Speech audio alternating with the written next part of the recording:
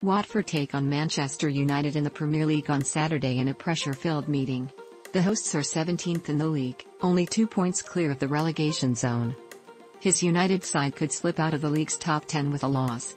However, a win will keep them in the Champions League chase ahead of a kinder run of fixtures which could see them regain ground. Team newsPaul Pogba could be ruled out with a thigh injury until the new year. Varane is still a few weeks away from a return, while Luke Shaw has to emerge from concussion protocols. McTominay and Edinson Cavani are also doubts. Watford's Ozan Tufan injured his knee while away on international duty with Turkey. The early prognosis was a potential absence of 10 days, but it's understood that he could still be in contention for Saturday's game against Manchester United.